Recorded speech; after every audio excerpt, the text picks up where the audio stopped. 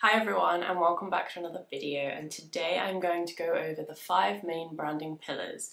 I mention them all the time. I did do a video ages and ages ago that included them, but it just feels very old and so I just wanted a nice shiny updated video about the 5 main branding pillars, and I will go into more depth on each of them. Please remember to subscribe if you're new here. I do make videos regularly on branding, visuals, social media for independent music artists. So if that is you, then please stick around and join us. I also have courses available, branding and social media for our release campaign, so please check those out, but let's dive right in. Okay, so as a musician, your music will always be at the core of your brand world, okay?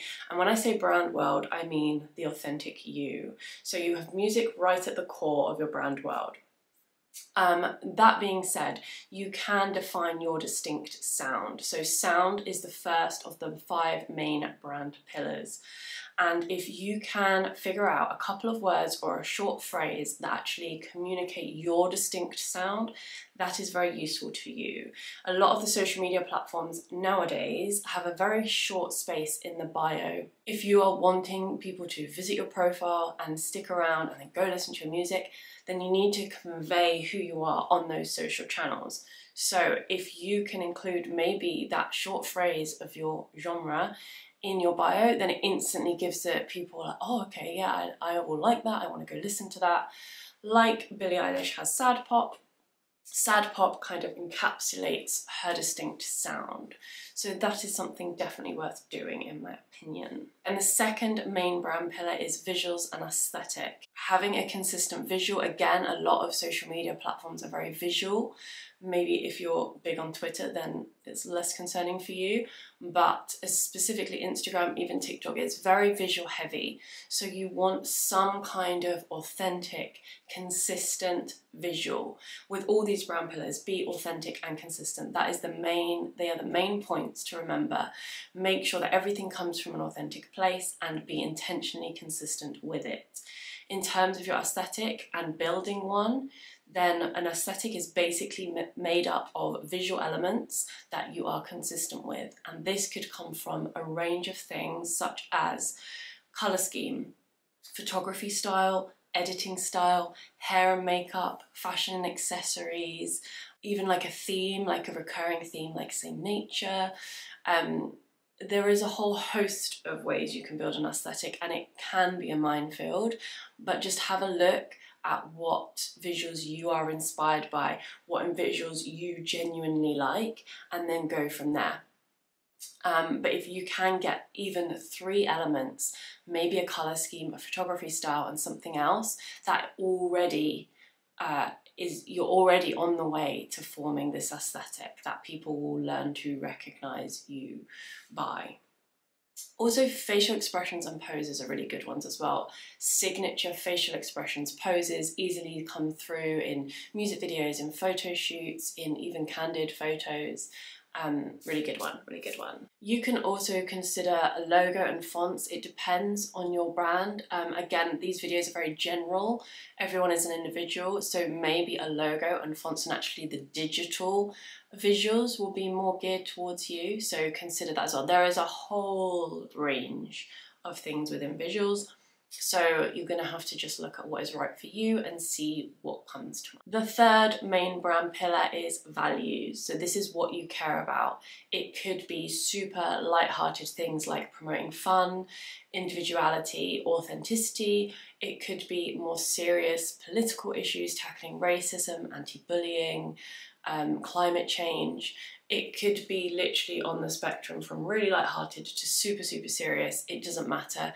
You can have more than one. Again, what do you genuinely care about, and what are you willing to use your platform to actually shout about and share information on? That is your values.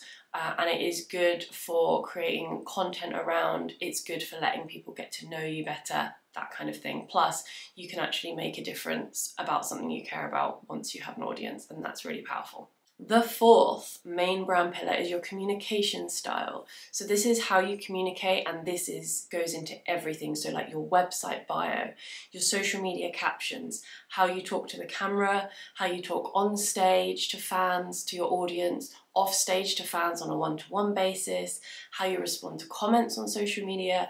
Like, make sure again that all this comes from an authentic place for you as an artist or a band. So if you're a band, you need to have some kind of agreement, guidelines on how you're going to communicate. Are you going to swear? Are you going to use slang? Are you going to use emojis? Think about how your captions look as well, like the written form of communication. Like, are you using capitals, lowercase, all kinds of punctuation? There's a lot of creative things you can do there. Check out the 1975 for interesting takes on that. And the important points to remember here is just consider your audience and consider the environment you want to create within your live show. So if you are, I have mentioned this before, if you are really like intellectual, intelligent, articulate, wordy, and you want to talk about serious issues on social media, but your live show, you just want people to have fun and let loose, then there's a little contrast there between communication style. So just make sure that the environment you want to create within your live show matches your communication style and that it's suited to your desired audience as well. And the last and fifth main brand pillar is your story. So the whole point of growing a fan base organically on social media to get your music out there, how you do that is through connection, is through letting people get to know you, and then they therefore invest further into you and your journey and your music. So your story is a really important point for that. As soon as someone knows something personal about you, they instantly connect on a deeper level. So your story is a really, really good one for letting people get to know the real you. Obviously, you can have boundaries within what you share, but have a look at your story from when you started, your influences in music, to where you are now, and see if there are any main events or hurdles you've overcome, anything that you want to share.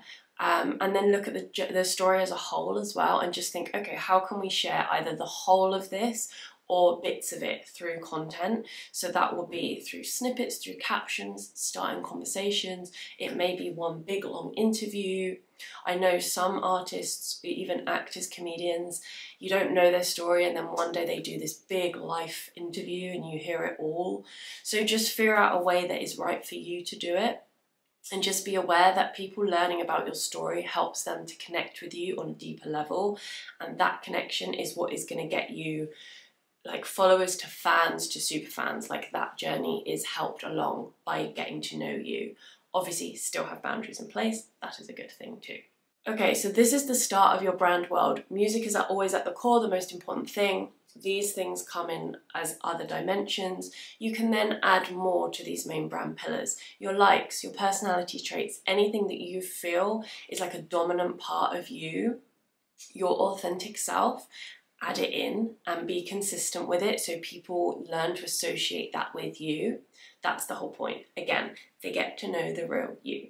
So be authentic and consistent, and remember as well that these elements won't all be level necessarily. Some artists will be very visual heavy, some will be communication heavy, and you know, the others too. So just remember that they don't all, if you're like, oh, I can't find any values, don't force it, because it might be that the other pillars are stronger for you. So just again, lean into what feels authentic. Are you a band who also really love the visual side? The 1975 is an example of that. Melanie Martinez is an example of that. They are both very much love the visual side as well as the music. So just consider the levels of each pillar as well and figure out what is best for you. Specifically, if you're a band, there needs to be some discussion. And then, yeah, so remember, the music is always the most important thing. Obviously, you know that I'm not trying to say that it is not. These unique combination of factors, the individual factors may not be that unique. You may be from London, lots of people are. You may care and shout about climate change, a lot of people do, but it's the unique factors. Once you've got like up to 10 elements with your distinct sound, that is your USP. That is what makes you unique. And the more confidence you can have in that, and the more you could be intentionally consistent with that, the more you will see audience growth, because they are connecting with an authentic person or band, and that is where they find confidence in your confidence, okay? So you can look at some of my branding case studies. They are examples of unique combinations of factors that on their own are quite ordinary, and it's them together that makes something really special, okay? I hope that was helpful. I hope that clarifies a little bit more about these 5 main brand pillars that I always go on about. It was time to do a new video, and here it is. So thank you for listening and watching. I hope this was helpful, and I'll see you next time. Bye!